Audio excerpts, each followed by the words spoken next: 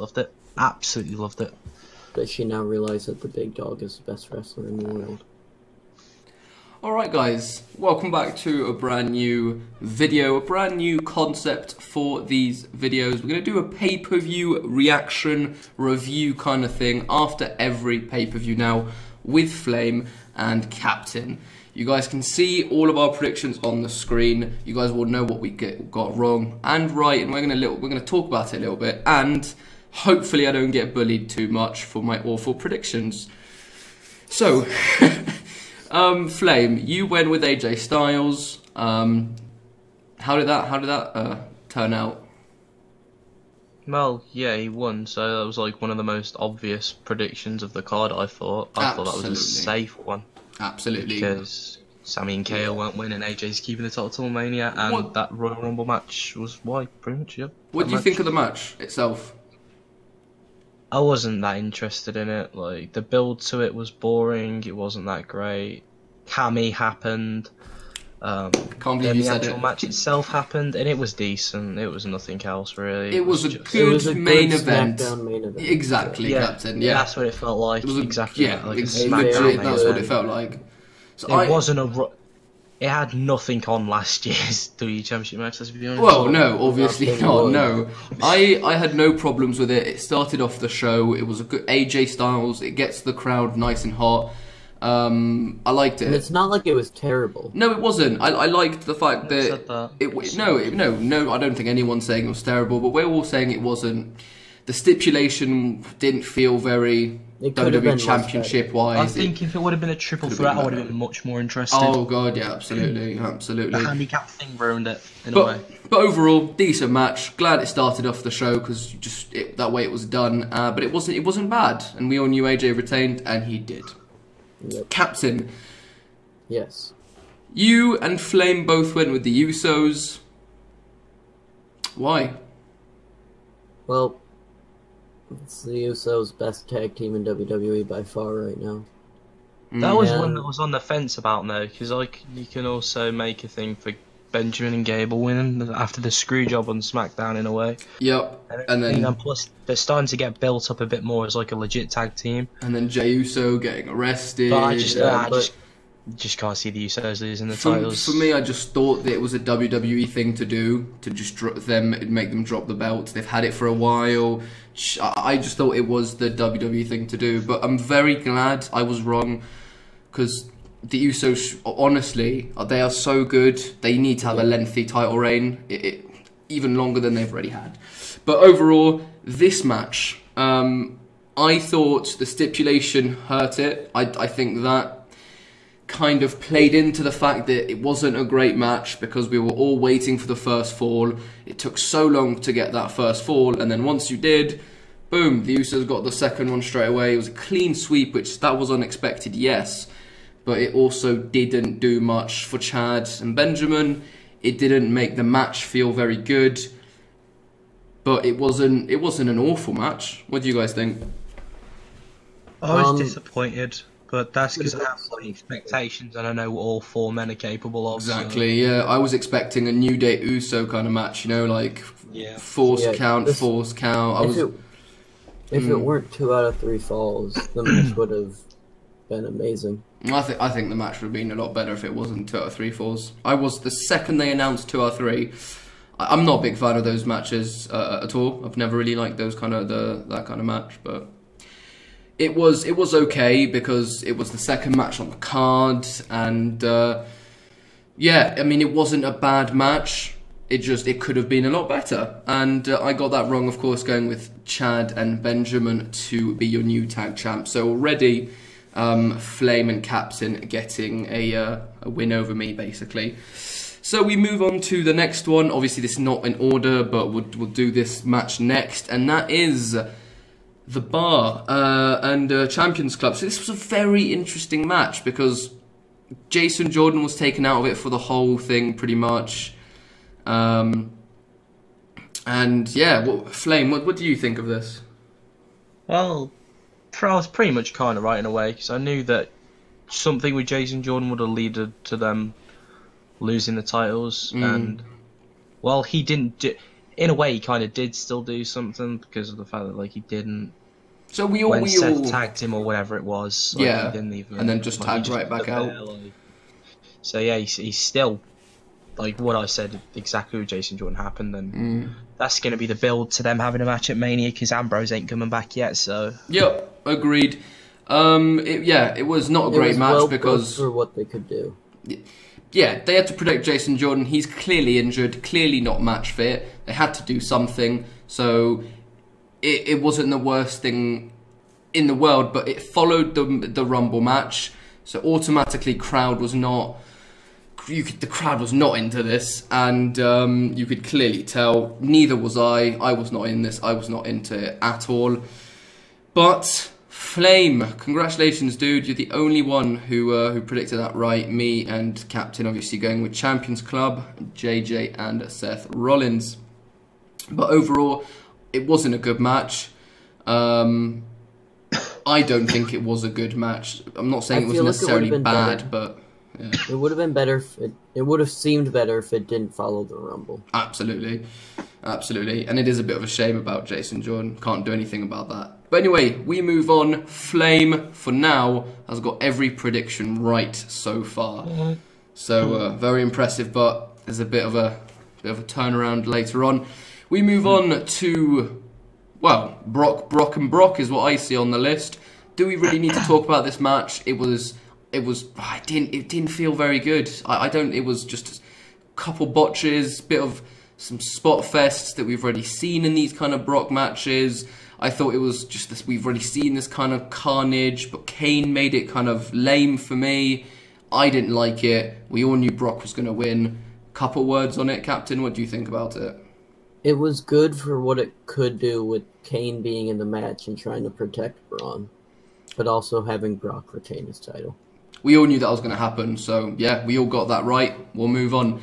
So Flame, for now, has still got every prediction right. Captain only getting, the bar wrong. And I've got, obviously, Chad, the 2 tag matches wrong. So we move on to the female Royal Rumble. Flame, you went with Ronda Rousey. I will let you take this one. What do you think? So, Asuka was the obvious option. Rousey was like a big rumour. And I went for Rousey because I personally thought she would have been in the Rumble.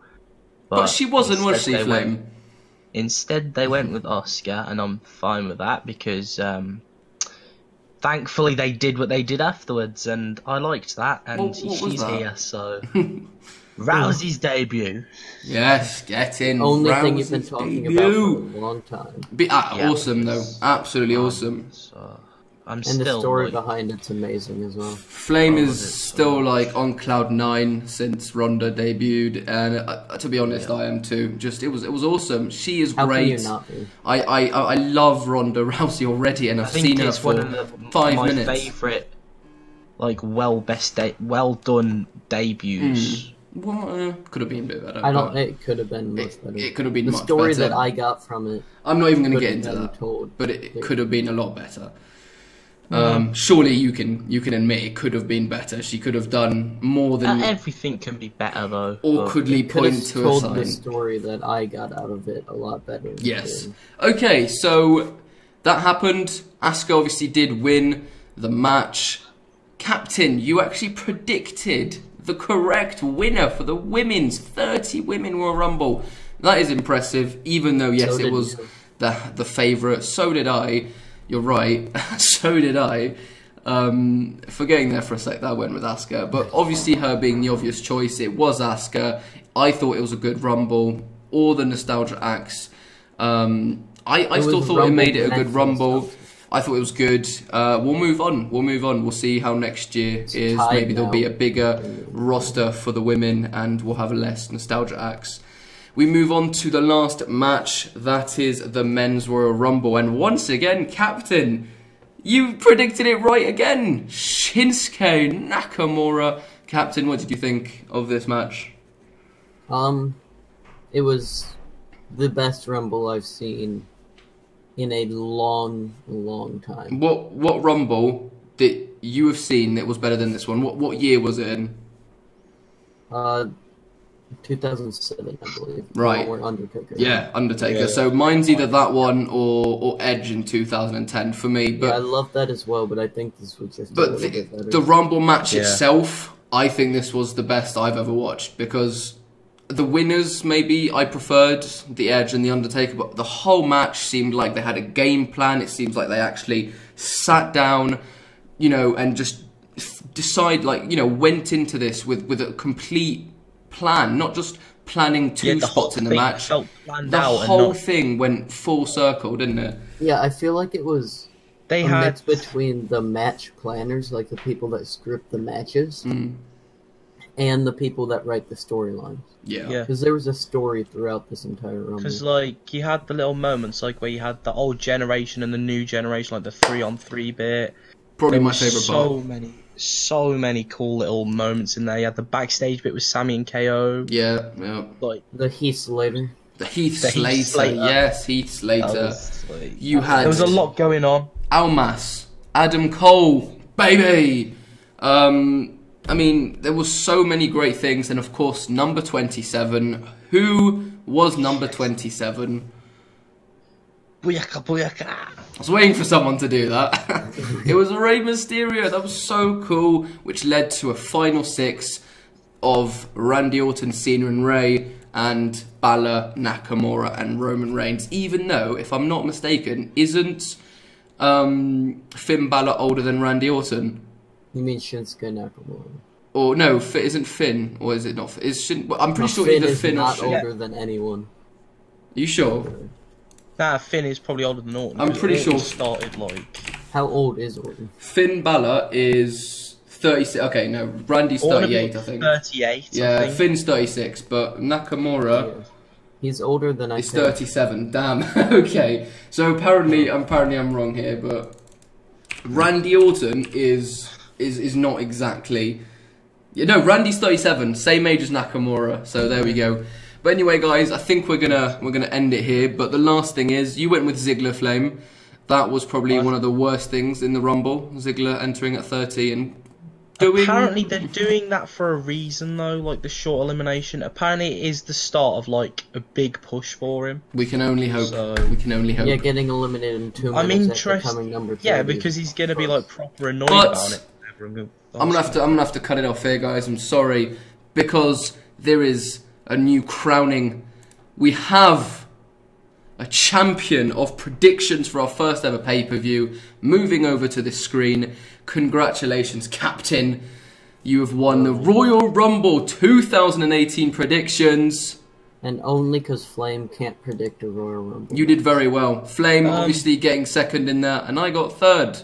Didn't do very well. I predicted like how many Rumbles in a row apart from like last year. So okay. All right. Well, didn't predict the one that mattered. I will be back with both of these guys for Elimination Chamber. Who will be number 1? Who will win the predictions? I think I've got this. I think I've got this. Elimination Chamber is going to be my yard, and I will be on top of that podium. But well, real quick, we're both going to get both the Elimination Chambers. To finish it off, out of 10, the Rumble, Captain. Whole pay-per-view itself. The whole pay-per-view? Just out of 10, real quick. The whole pay-per-view, I'd say... I'd give it a good 9 out of 10. Alright, Flame? I'm going to go 8. Because apart from the Rumble matches, the rest of the card wasn't the best. And I'm going to go exactly what you said, to be honest. I said 9 on Twitter, but with a bit of thinking about it, if you take the whole Rumble itself, I enjoyed the Rumble matches. Everything else fell short, and there are some things you can pick at in the women's. And 8 out of 10, but still such a solid Rumble match itself. And if you're looking at just the Rumble, because it is the pay-per-view, 9 maybe for me. Thank you so much for watching, guys. Let me know down below in the comments what you thought of it. Thank you, Captain. Thank you, Flame, for your predictions. Take care, guys. Peace out.